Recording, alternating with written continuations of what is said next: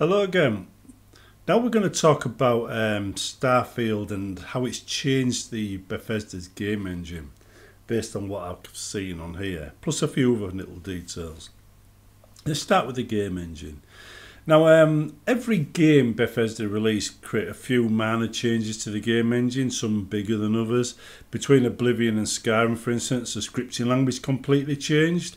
Also, the nav mesh was introduced, which came with problems, which wasn't resolved for free games, which affected modders in a big way, the nav mesh bug. Still see the video on my channel if you want to check that out.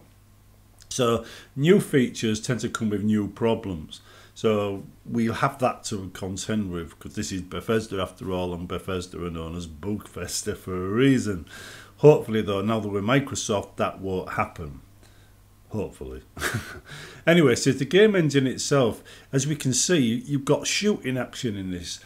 On the scene you can see right here, you can see it's quite fluid. That's one of the changes that clearly made to the game engine. Because if you see the shooting in Fallout, and you see the shooting behind me now, you'll see that looks more like a shooter. Fallout always felt a bit clunky. And I would say that if you actually go back to Fallout after playing Starfield, you might think that. You might start registering the fact everything's a bit slower and not quite as fast, and it doesn't aim accurately. Because people already mentioned that in the initial Starfield information last year, which was based on the old technology, which was based on Fallout. This is based on new technology. This is ID soft inside, Bethesda's game engine. So we've got fairly fluid action now.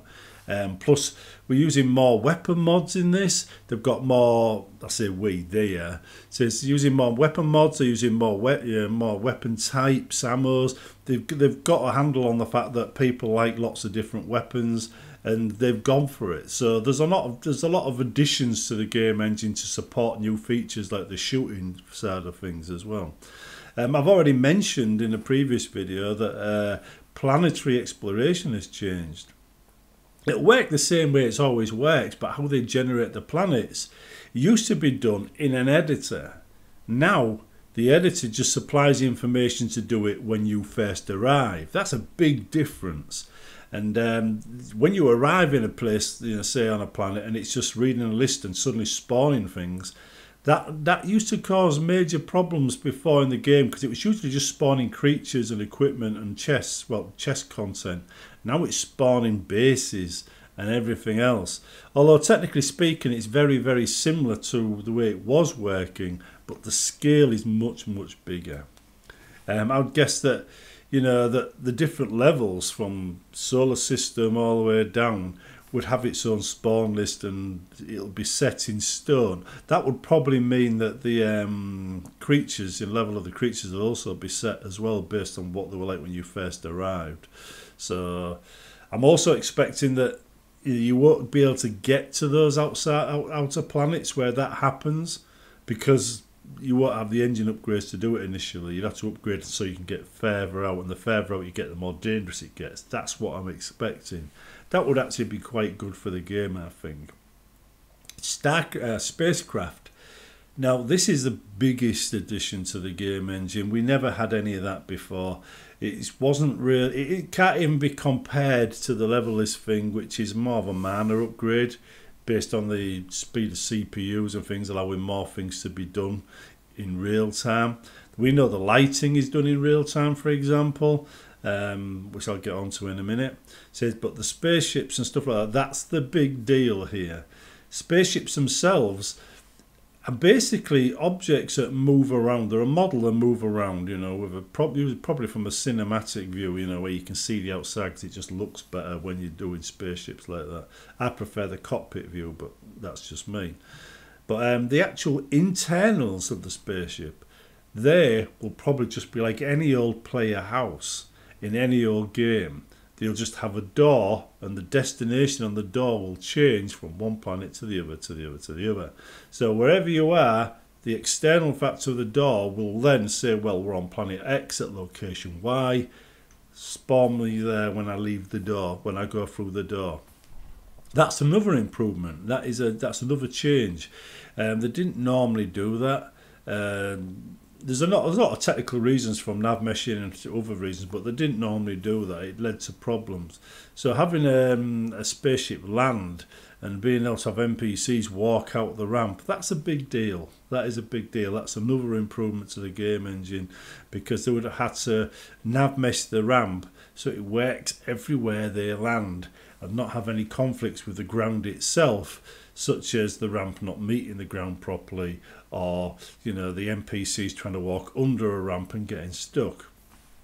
So you got a static home, which is basically in the void, could be in oblivion, with doors leading to the real world, wherever that world may be, wherever you are. So there's a change right there.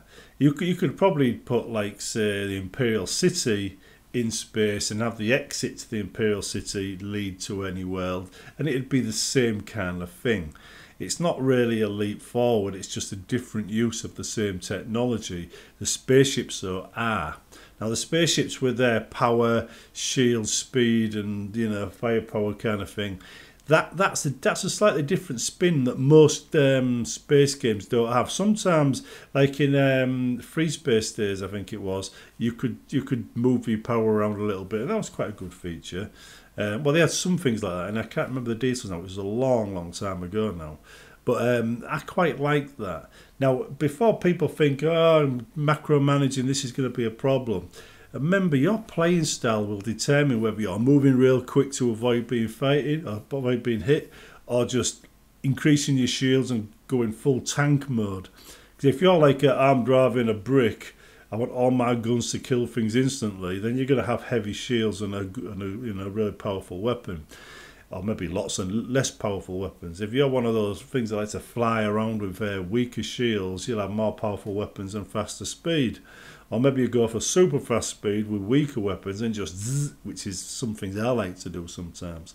So this is all new elements to the gameplay, and I'm guessing it's like a bolt-on to the actual main engine. In other words, they've taken the engine and then just expanded the functionality by adding code to the engine to support that. So that code there wouldn't be in the engine at all for previous games. It isn't something they've modified in previous games.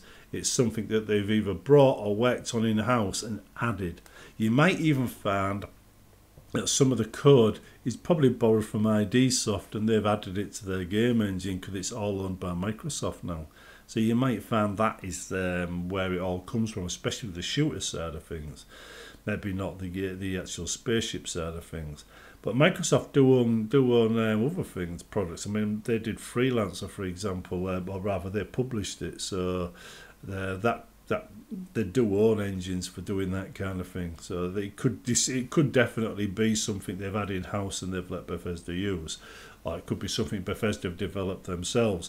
They've certainly had long enough to do it. I mean, Skyrim and Fallout 4 were released a long time ago, so they've had plenty of time to work on these things. Now, beyond the flying and the ships and the nav mission, well, not nav mission, the exploration and things, most of the stuff we're seeing, we probably have to see the game to understand most of the improvements in other areas. But, I mean, that watch we saw, it just feels like a Pip-Boy to me. So the watch will be probably the moment where you actually get to control your character. And if you see all the cut scenes where you wake up in a mine having had an accident, that's probably the start of the game. And when you actually get given that watch, that's probably when you're finally allowed to do whatever you want to do.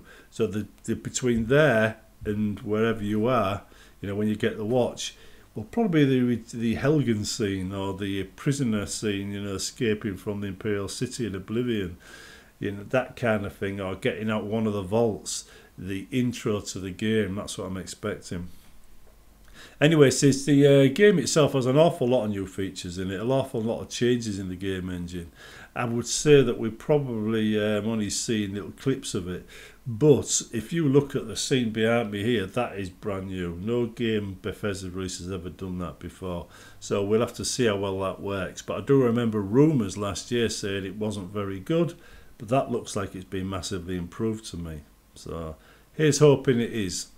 But looking at it there, it does look kind of impressive, and with perks that allow you to target individual parts of the ship which is another new feature. It says that should be interesting because it means you've got destructible points now on each ship. You can destroy specific points, and if points produce bonuses like extra speed, better shields, and you destroy those points, then that ship will have less shielding, less speed, less firepower, etc., etc. So this is all new features of the game engine. Next time they do a game like say Elder Scrolls 6 or something like that, they won't need that especially, but they could probably use that to introduce flying machines and things like that. So you might see the Juma airship return, for example, because it was part of the story of Morrowind, and you see it again in Skyrim, crashed, with these I can't remember the little creatures, inhabiting it. You literally just see the back end of the door on Solstheim in the Dragonborn DLC, and you go inside and you can see it's the airship. But yeah. Anyway, so it's looking at it though, with all the factions and things like that, that's just standard Bethesda gameplay, not much changing there. A lot more cinematics by the looks of it, but the big areas are Spaceflight, the way they generate the landscapes, which might not be as big a leap forward as it sounds, but generating more in real time, yeah. And then we've got lighting as well. The lighting on the system. Now, I don't know whether they're going to tie this to Nvidia's cards or not, or maybe something else. But usually this technology develops over time until the point where the graphics card isn't really supplying the code, it's coming off of software. And we might be at that stage now where the limitation to 60 frames per second allows Bethesda to actually generate this in real time using their own code and not something on a graphics card, which is what I hope, because the graphics card might allow you to, because anything on chip is usually done faster than anything in software, but you do reach a point where you have more frames per second than a game needs, more power than a game needs. So it's dead easy to have the software handle it and then patch the software whenever you like. It's much harder to patch a piece of physical chip. So I think this probably will be software, and the lighting and everything else they were talking about will be part of the game engine from now on. That means what you see in this game will be in the Elder Scrolls 6 or improved versions of it as well. So you should be able to see the difference between Skyrim and the Elder Scrolls 6 when it's finally released. But as you noticed from the anniversary edition of Skyrim, they've already changed the lighting. We're already seeing parts of this game engine in the Skyrim Anniversary Edition. So we could get a feel for what it's going to be like when the game's actually released in September. See you in the next one.